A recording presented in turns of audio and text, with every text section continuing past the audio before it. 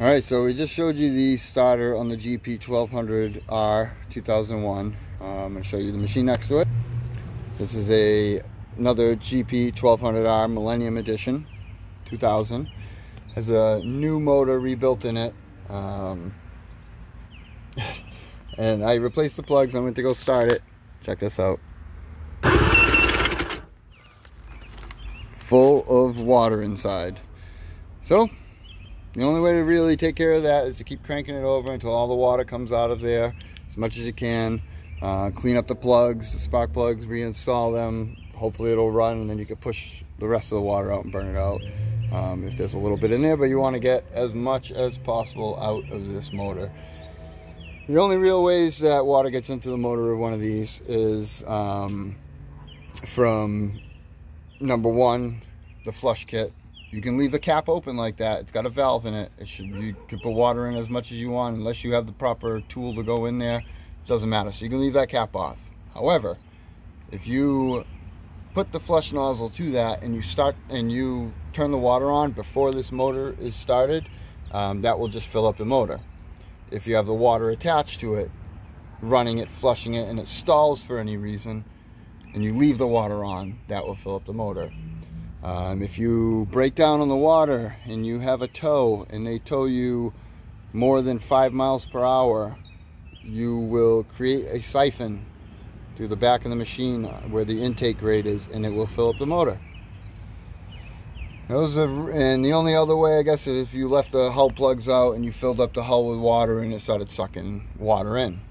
So I don't know what the story is here, but we're going to work on cranking this and getting all this water out. Just wanted to show you that. The other thing I do when this happens is I put fogging oil down inside the cylinders, so that when I turn it over to pump all this water out, it lubricates the rings a little bit too, in the cylinders, because obviously water's not good.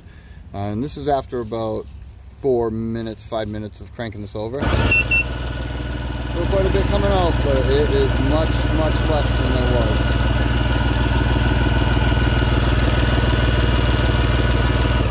I only crank it for a little bit at a time and then stop it, a little bit at a time and then stop it. You don't want to burn out the starter motor or anything like that. And we're replacing the starter just like we did on this machine. So we'll just keep cranking and let it sit for a little bit. Keep cranking. Of course, it kills the battery, so you're going to want to charge the battery after doing this, or put it on a trickle charger or something while you're doing it. So I'm just going to continue to keep doing this, and hopefully we get all this water out, clean the plugs, put it in. Sometimes if there's a little bit in there, it'll start up and then it'll push the rest out. But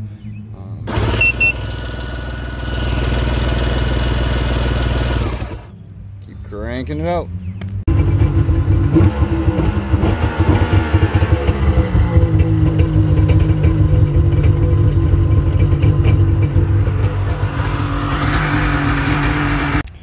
So after cranking it over for quite a long time on and off,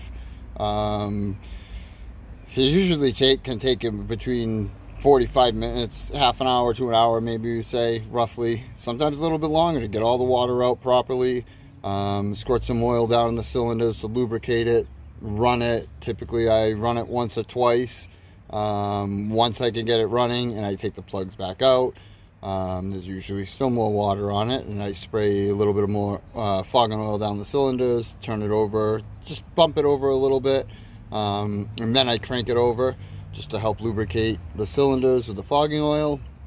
Then I put the plugs back in, run it again, then I take the plugs back out, and I do that until the plugs are dry, when they're not wet with water. And when basically this happens, and you could turn it over now with the plugs out, and there is no more water coming out anymore. All you have is air from compression being lost out the spark plug holes. So that's it. I'll spray this down one more time with fogging oil, turn it over, clean the plugs one more time because they were just slightly wet, put it back in and run it. I'll run it on the hose for a little while, for about 5-10 minutes, and then I'll re-inspect the plugs again, but we should be good after this. So there we go. Thank you very much.